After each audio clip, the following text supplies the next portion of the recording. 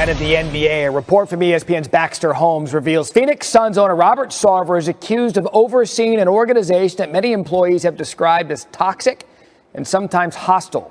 Holmes interviewed more than 70 former and current Suns employees who have been part of the team throughout Sarver's 17-year tenure. According to the report, Sarver has used racially insensitive and lewd language repeatedly in the office and displayed conduct employees describe as inappropriate and misogynistic.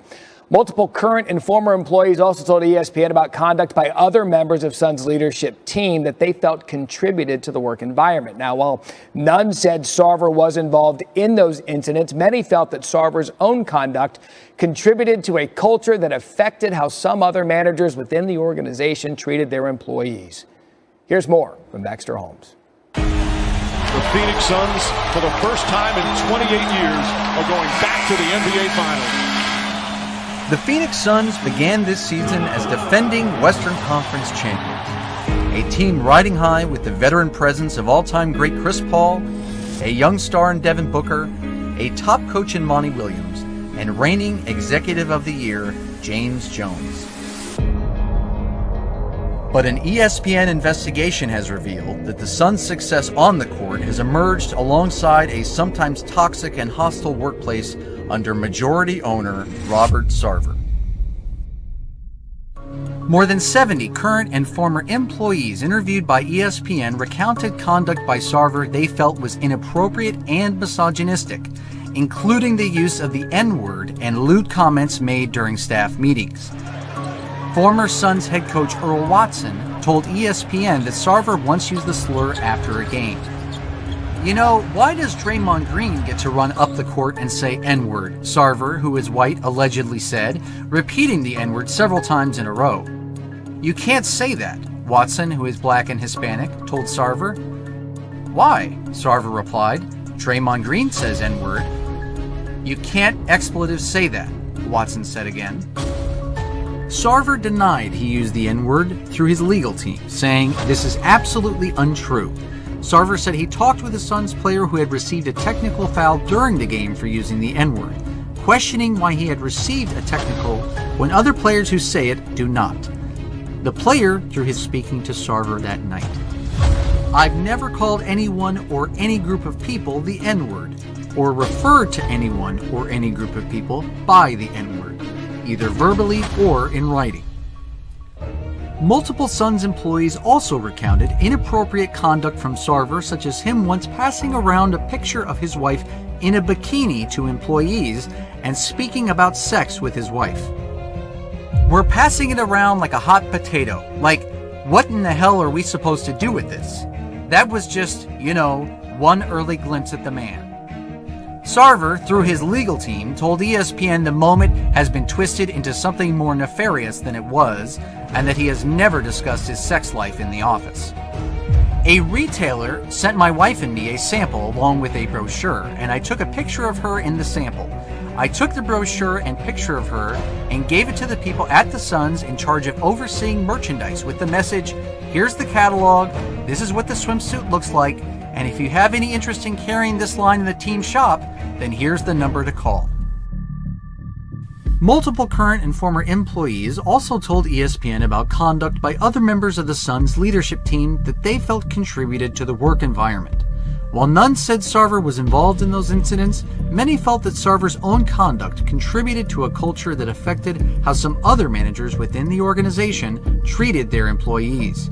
They said they don't know how no one has ever been held accountable. If the commissioner comes in and investigates to see what the expletive is going on in Phoenix, he would be appalled. Jason Rowley, president and CEO of the Suns, defended Sarver. "This story is completely outrageous and false. It doesn't represent at all the Robert Sarver I've worked alongside of for 15 years. He's not a racist and he's not a sexist." Horrible allegations coming out of Phoenix this morning. You can read more of Baxter Holmes' piece about the Suns organization by going to ESPN.com or the ESPN app, as we welcome in Baxter out there in L.A. for us. And Baxter, this has been a year-long investigation. What more can you tell us about what current and former employees within the Suns organization have shared with you? One of the most striking things that I will carry with me for a long time was how a simple question led to so many very disturbing stories. And that question was, for current employees, what is it like working there? And for past employees, what was it like working there? And people would share stories that were so striking in how similar they were for people who had never worked in the same department, maybe were a decade apart, but they would talk about aspects of the culture, conduct by those above them.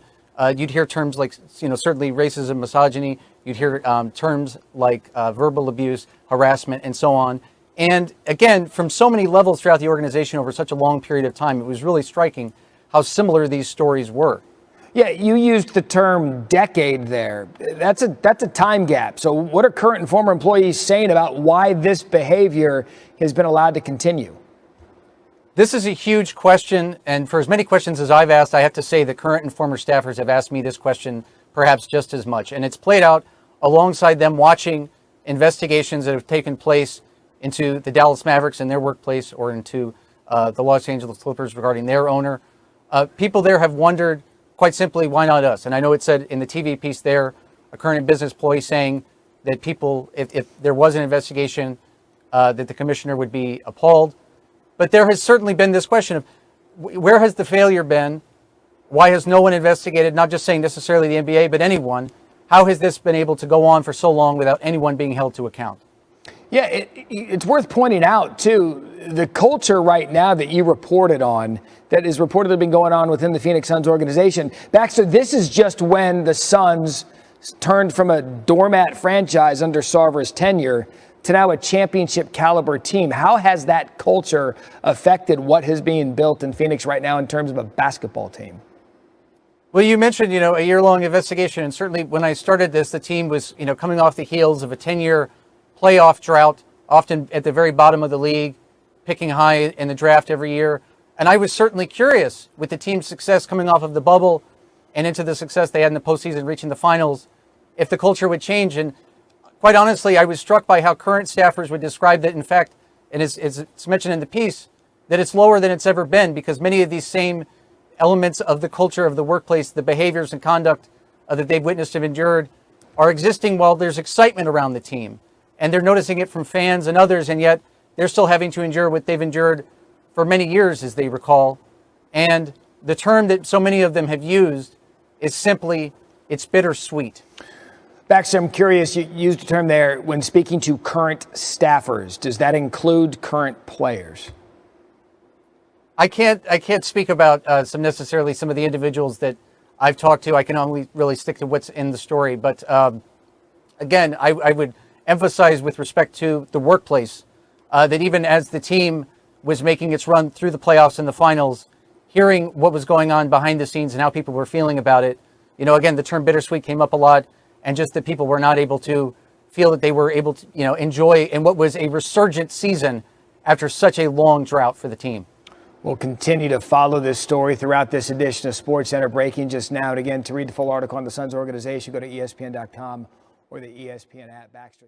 Breaking news out of the NBA here on SportsCenter with a report from ESPN's Baxter Holmes. The report focuses on Phoenix Suns owner Robert Sarver, who is accused of overseeing an organization that many employees have described as toxic and sometimes hostile. Holmes interviewed more than 70 current and former Suns employees who've been part of the team throughout Sarver's 17-year tenure. And according to the report, Sarver has used racially insensitive and lewd language repeatedly in the office and displayed conduct that employees describe as inappropriate and misogynistic. Multiple current and former employees also told ESPN about conduct by other members of the Suns leadership team that they felt contributed to the work environment. While none of them said Sarver was involved in those incidents, many did feel that Sarver's own conduct contributed to a culture that affected how some other managers within the organization treated their employees. In Baxter's piece, the NBA offered this statement in response to the Suns organization, to the reporting on the Suns organization. And this is from NBA spokesperson Mike Bass, who said the league has not, quote, received a complaint of misconduct at the Suns organization through any of our processes, including our confidential workplace misconduct hotline or other correspondence. If the NBA issues a further statement, we will bring it to you here on SportsCenter. Let's bring in our insider, Adrian Wojnarowski, with more on this, because you have to immediately look at, okay, what about past history? What process will the league go through then in determining whether to conduct a further investigation into Baxter's report? Sage, the expectation now is that the league will launch an investigation into the reporting in Baxter Holmes' story. They have yet to do that. They're obviously reviewing the reporting now. And then ultimately, I think for the NBA, this could be a lengthy investigation based on cooperation of team employees. There are, in the story, numerous denials from Robert Sarver about his behavior. Do those denials continue? Does he have a different conversation with the league? And certainly, current and former employees, I think Baxter's reporting is, that there are some initially, who are very open to the idea of sitting down with the league, and in his reporting, have been waiting for the chance to be able to discuss their experiences in Phoenix with the NBA. And again, this is just an expansive investigation. 17 years Sarver has been there, but even as much of a decade that people are consistently saying this has been going on. So the next question has to be impact, immediate impact and future long-term impact. What can we expect that to be at this early stage, Woj? Well, I think the immediate impact, you start with the reaction of the team, and there's significant leadership and on that team. James Jones as general manager, Monty Williams, our head coach, and Chris Paul, the star player in Phoenix, who was a leader of a Clippers team, that were part of a similar NBA investigation into Donald Sterling. So he has been through this. James Jones, Monty Williams, I know that they have talked to their players in the lead up to this story about how they might react, but certainly we'll see how they view things. And then longer term, listen, the Board of Governors, the other NBA owners are certainly going to have opinions about what they see in the piece. And then I think leaning on Adam Silver and the league to conduct an investigation, see what they're able to find out additionally or what's corroborated in the reporting. And I think this is a story that's going to be with us for some time, Sage. It sounds like it. And then the immediate domino effect on the players and the coaches who still have jobs to do, right, immediately. And for the Phoenix Suns, it begins tonight when they host the Houston Rockets. But again, a developing story with much more to come on this. Woj, thank you. Thanks, Sage. Never at ease, I don't know a limit. Chasing a dream, I don't know what sleepers. I got a queen, she lit me the evening. She ripe like a peach and she snapped me the snippet. I'm well overdue for that link up in person. Text me to fall through a murder, she wrote it. Still up with courage, you're doing a service. Pull up to the crib, I'm equipped with the brush strokes.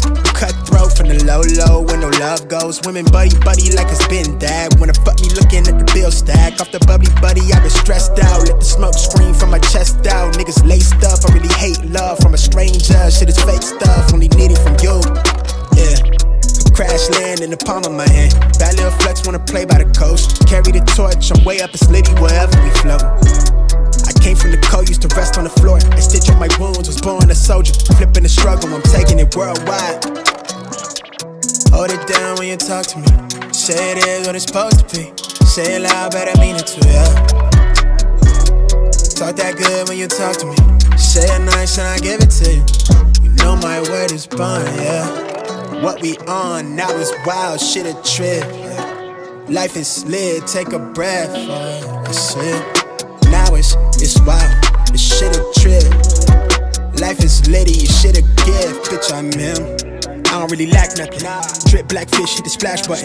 Niggas landlocked, too bad for them. And they liable to talk, but it's mad rubbish. It don't mean nothing. From the shore, trying to make it to the top floor, but the penthouse pin game, something mad yuts, bros. No sleeping, been a task rabbit, been a lab at it. The chief of the tribe I put on for my village. Used to be local, I'm taking it global. Sharp with the focus, she catching emotion. Treat that holistic, I give it a physics. Fuck your opinion, just did a show, only spit raw material. I'm independent, bitch, I'm in the building. Look what we built it feel like no ceiling, we taking it worldwide.